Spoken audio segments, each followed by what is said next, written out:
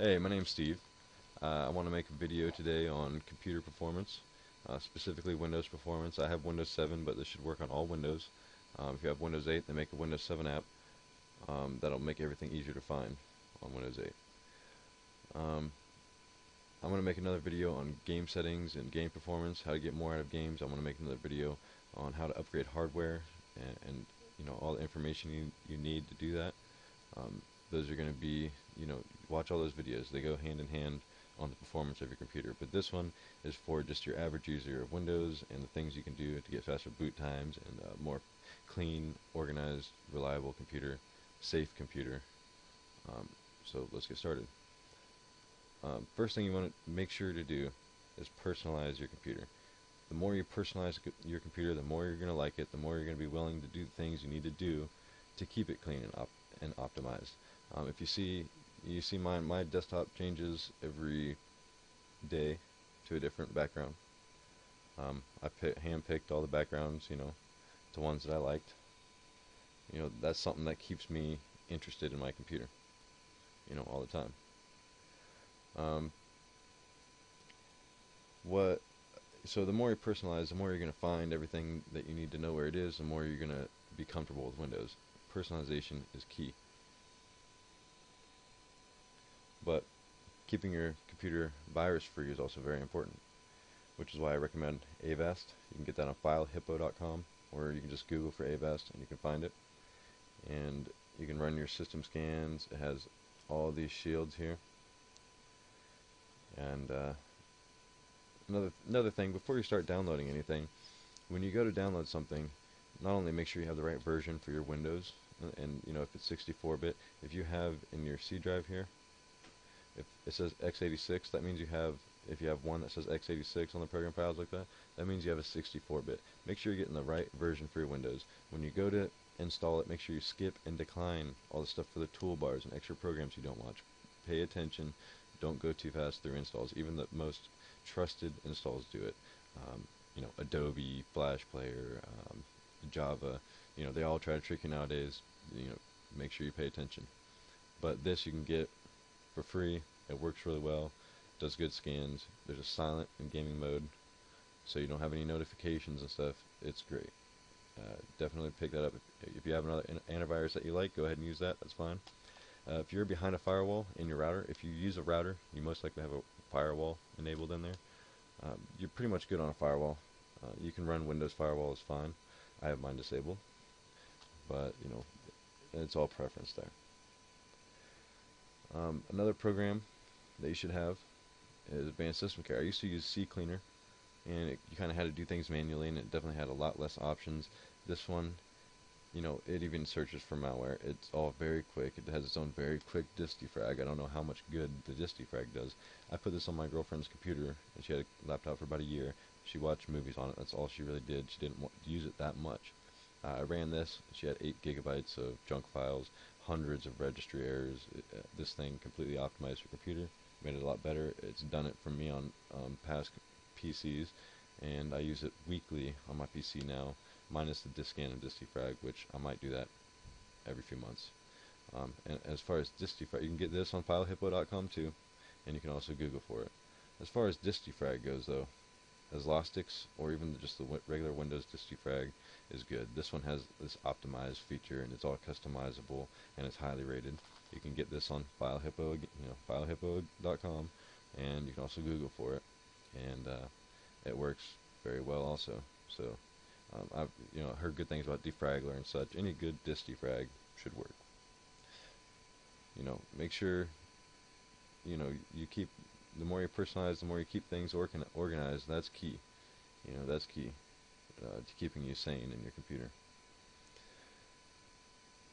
If you go here, everyone has slow boot. Everyone does. If you go to Start, Search, MS Config, or you go to Accessories, all programs, Accessories, Run.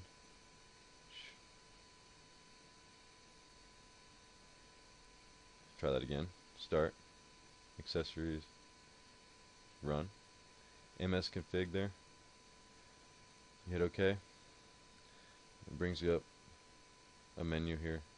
Go to Startup. Make sure you just Google anything you're not sure about, And if you're not using it, if it's safe to disable it, disable it. It's killing your boot time. It's killing your overall system resources are being drained by this. So make sure you have as many of these disabled as possible. As you see, I only have 3 here. Another really important thing you should do is go to Boot tab, Advanced Options. Number of processors should be checked and set to the number of processors you have. If you have a quad-core PC or CPU, you should have it on 4 cores. If you have a 8-core CPU, it should be on 8. If you have a dual core, it should be on 2.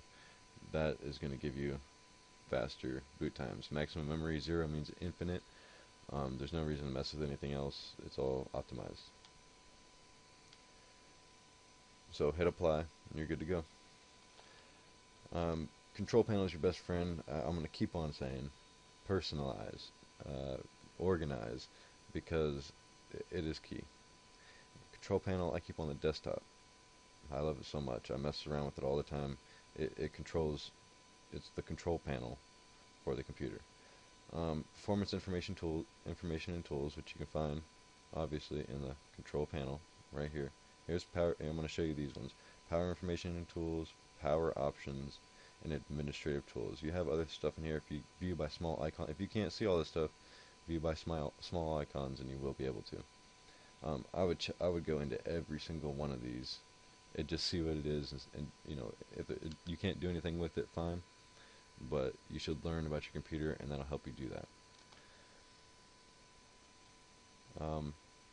Here we're at the performance information and tools icon in there, and you can adjust visual effects from here, which you should have set for best performance. Now, you know, customizing your computer, well, I want best performance, but I also want my translucent, you know, my glass effects on Arrow, you know, which that's what that is called when your bar is translucent down here. Well, you can actually check those in here and still keep, you know, all the rest unchecked, and it'll still help performance, and you can still keep it looking pretty much exactly the same. So adjust for best performance or use custom.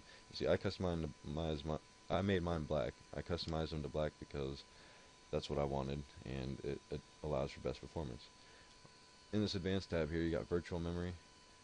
Don't have it automatically manage paging file size, because if it does that, who knows what it's going to be doing. It could be spending time making it bigger and smaller.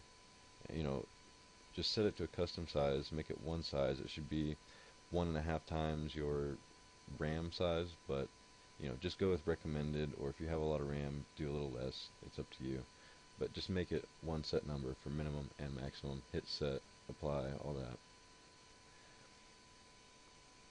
And you can adjust power settings also from here. It should be on high performance. Again, you can adjust all the little nuances under the advanced power settings, but it should be on high performance. Specifically under the CPU, it should be active under the system cooling or whatever. But make sure that's high performance. Control panel is great. This is a little bit more advanced here, but under the same control panel, you have administrative tools and you have services. This shows you everything that's running on your computer, and its startup type, if it's automatic, disabled, or manual, or whatever. Quite a bit of things here. I'm going to give you a little cheat sheet. You can just go and Google and type in what services to disable for your Windows, and you see I have Intel. Right? Don't disable Intel if you have an Intel CPU. I have an AMD CPU. I've never had an Intel, so I don't know why this is on here. That's why it's disabled. But like I said, just Google all these. I know there's ones, you know, you can easily disable. If you don't want your themes, if you're going to use a high contrast, you know, black bar or something like that, you can turn off themes. You know, and make your own desktop backgrounds and such. But this is where you optimize your computer the most, because not only does it disable from running in the background, but it also will stop it from starting at startup. So go in here, do some Googling, read the description, which is right here, and that'll help you be a little bit more in tune with your computer also.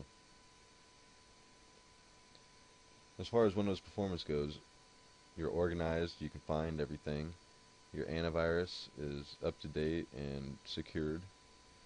You run this utility, Advanced System Care, every once in a while. I don't run this all the time. I have all this stuff open in the video, but I actually have this set to disabled in services, so it only comes on when I start it. You have good antiviruses, you have good cleanup utilities, you have a good disk defrag, you know more about your computer, it's personalized, you like your computer, you have whatever bunch of desktop backgrounds that you like, or maybe some kind of live background or something. One last thing though, I'm going to touch a little bit on the control panel in other videos, so definitely check out the game setting video if you're worried anything about game performance. You should have some kind of monitor to monitor the temperatures of your graphics card, which is GPU, and your CPU, which is obviously the processor. And you just want to make sure that you're not going over your max operating temperature, which you can Google and find. You know, for mine it's 62 degrees Celsius on the CPU, and I never go over that. On the video card it's 90 or 100 degrees Celsius, and I never go over that. You can just run this all the time. If you're overclocking and you want a better program that'll actually shut off your computer if you go above if you go above, it's going to shut off no matter what. If you go over TJ Maxx, it's going to shut off. But this, I actually have it to shut off at 65 degrees Celsius. Hasn't done it yet, luckily. But you can do that with Core Temp. So also Google Open Hardware Monitor so that you can have all the information about your computer that you need. Like and subscribe. Check out my other videos because if you want more about performance and you do even browser gaming, you should check out the other videos, and thanks for watching.